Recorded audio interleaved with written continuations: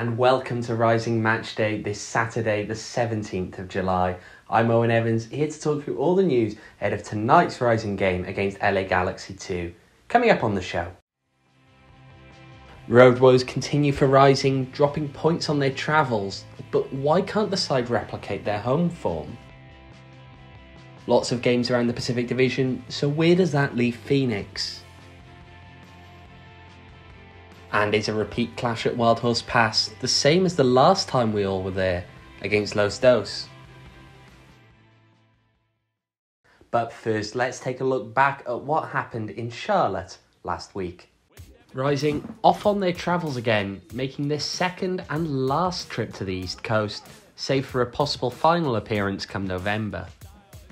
And much like their last trip, that one to Tampa, Rising fall behind early. Toby Adewale gives the ball away there. Sylvain Marveaux plays it back across to Irvin Parra, who duly tucks away. Charlotte up by 1.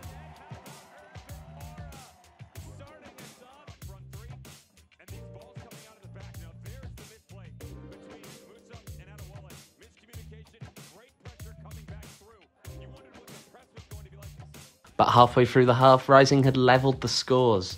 Charlotte failed to prevent the ball here from making its way through to David Egbo, who tucks away from close range for his second goal for Phoenix.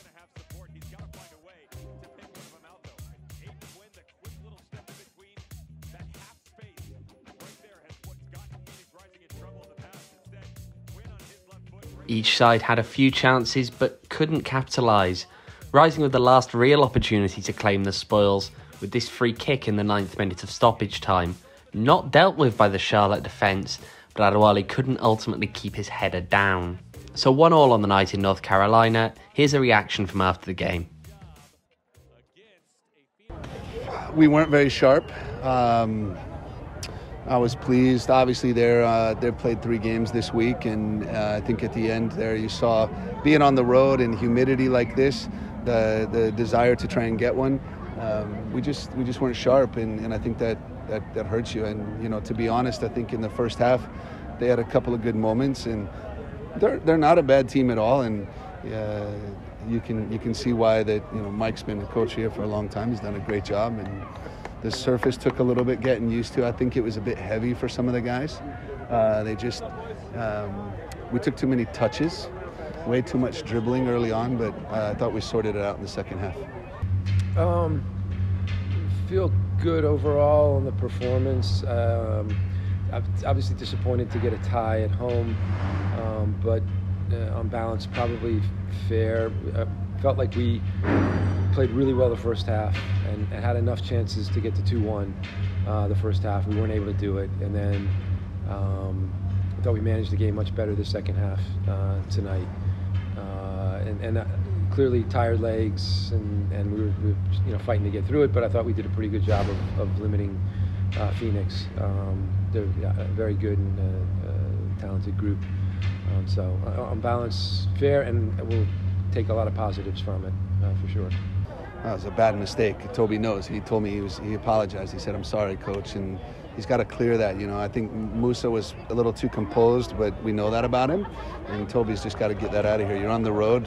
The worst thing you can do is gift them a goal early on like that. But again, the response, I think we started to settle in.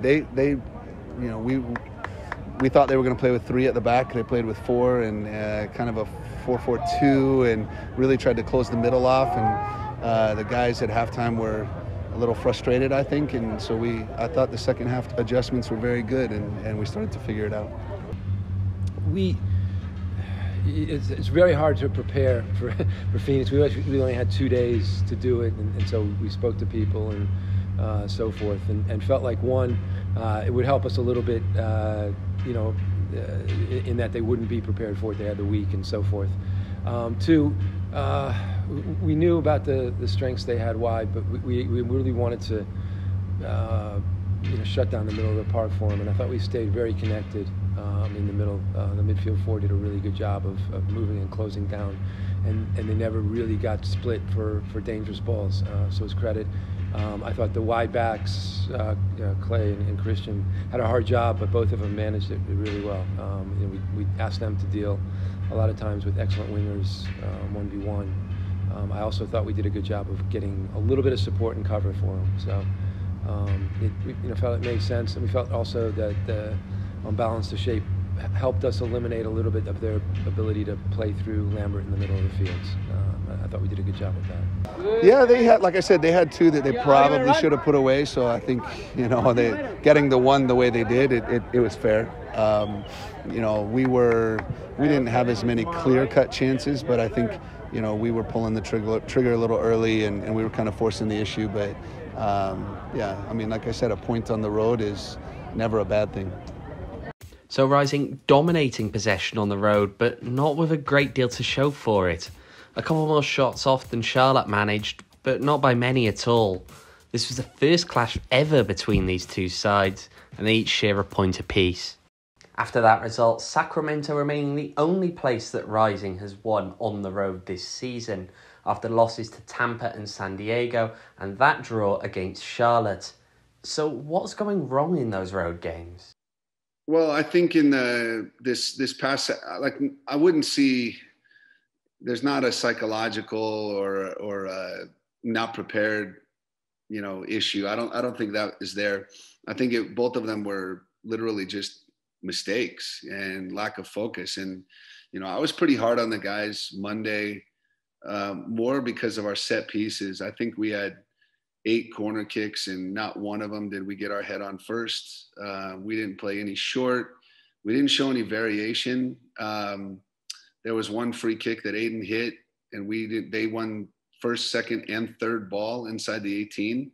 And that's kind of a lack of commitment, and when you're on the road, we can't feel that we're just going to score. Like when we're at home, you've got the crowd, you've got a big field, you've got a fast field, and we feel really confident that we're going to score goals. So sometimes, wasted opportunities on set pieces at home are not too damaging because you control the game. You go on the road, you're at an opponent's venue, you don't know about the field. That field was, while the surface looked amazing, was very sticky and very slow. And I think it hurt us a little bit because we didn't move the ball very fast, and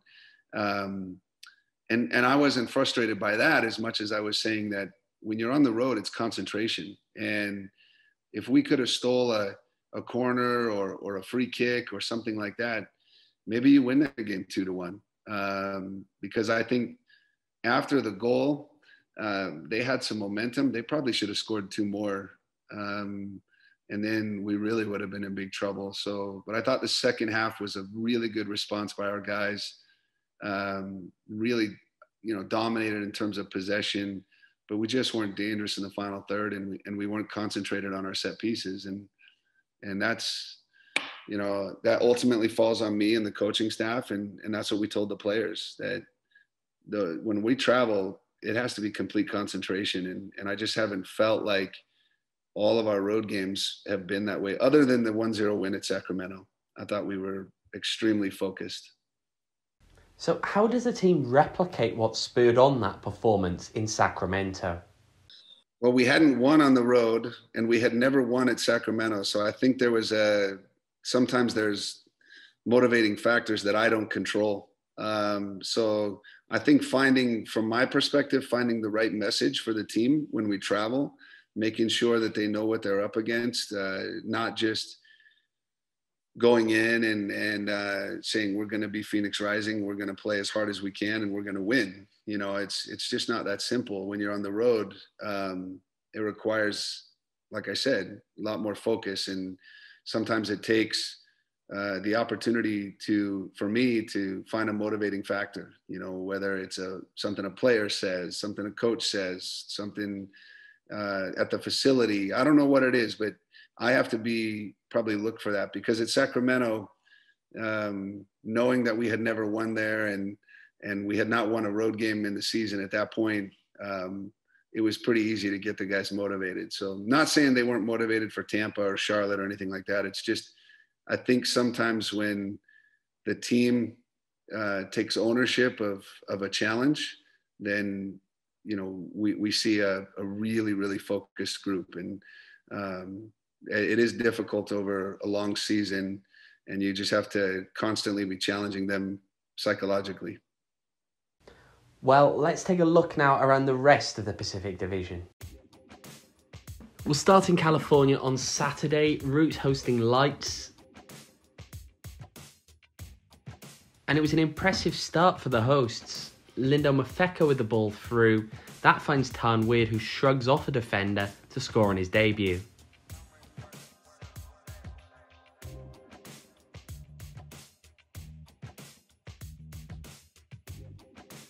Second half, and Vegas draw the game level. Oakland unable to properly clear their lines, and Danny Chrysostomo with an effort that seems to have taken a slight deflection. It goes in though for the equaliser.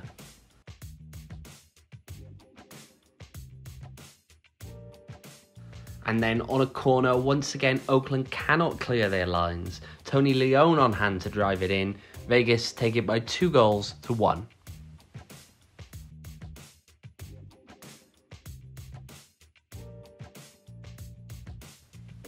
Moving eastward to Sacramento now, Republic hosting Orange County. The visitors striking early, Chris Weehan given too much space in the penalty area and making the home side pay.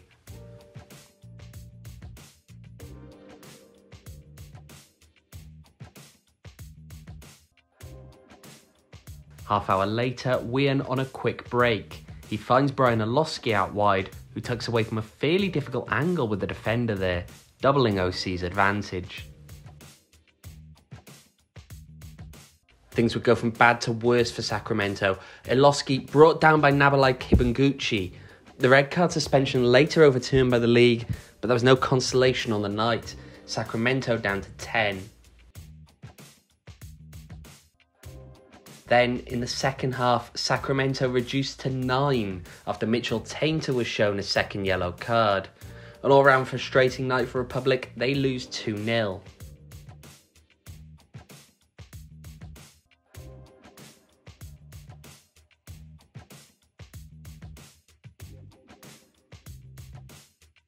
Sunday now, and LA Galaxy 2 hosting Tacoma Defiance in a battle of MLS reserve teams.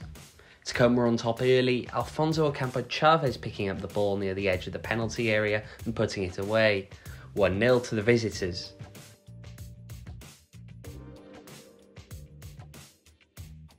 In the second half though, Galaxy 2 pulling it level.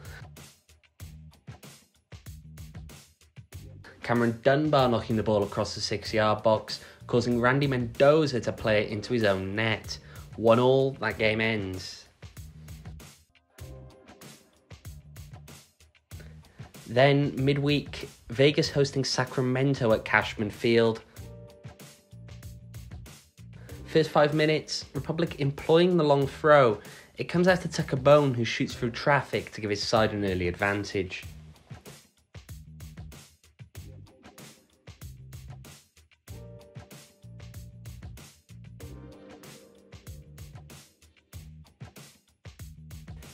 Minutes later, and it's Tucker Bone again, this time weaving through the Vegas defence before tucking it away. 2-0 to Sacramento.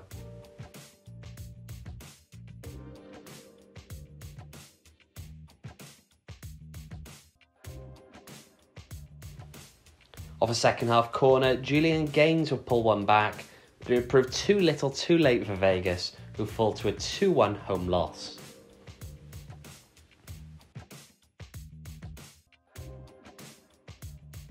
Final match of the week, San Diego hosting Orange County on Wednesday. Approaching the hour mark, Grant Stoneman clearing out a player just away from the ball there. Malik Badawi plays the advantage, but he does come back with a yellow card.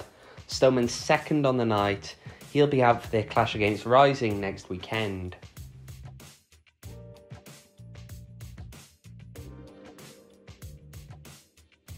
The visitors take advantage almost straight away. Mikko Kuningas slipping one through for Eero Markkanen, who duly finishes.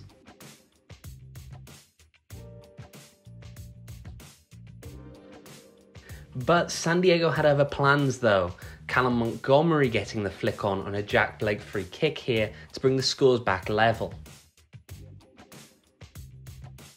And then Tumi Mushabani getting his head on the end of a deflected Blake cross to give Loyal a 2-1 advantage on the night. Loyal coming back despite being a man down.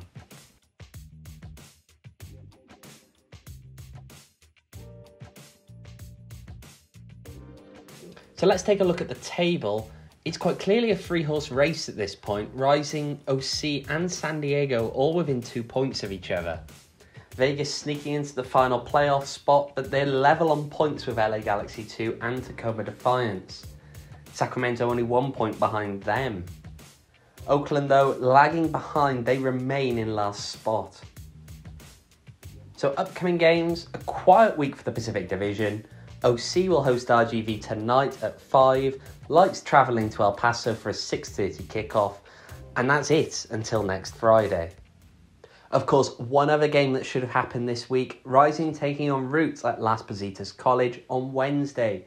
That one didn't happen, postponed due to multiple positive COVID tests from the Roots camp. Here's Rick's first reaction to that news on Tuesday.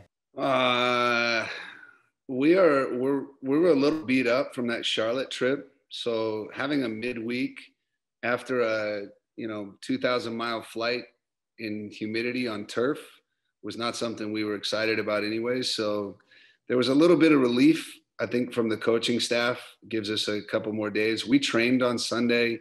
We trained yesterday. We were prepared. We were going to turn a lot. Probably the plan was, I think, 6 or 7 changes. So now everybody can get a little bit more healthy, and I gave them today off and get after it this weekend. But now with it being scheduled on the 25th of August, it's in between a couple of games, but West Coast games, and that makes life a little bit better. So what kind of an impact did that change have to this week's structure for Rising? Yeah, like I said, generally today we would be doing training in the morning and then flying after training, and it would have been what we call game day -1. So they would have done probably, because it was close 3 days in between games, we would have done 11v11 in half field. So it would have been very tight. But we would have talked a lot about, where do we want to attack Oakland? What kind of shape are we looking at? Do we want both fullbacks high, or do we want to rotate them? Things like that. And then, but now we've given them today off since we did recovery Sunday, re-entry Monday.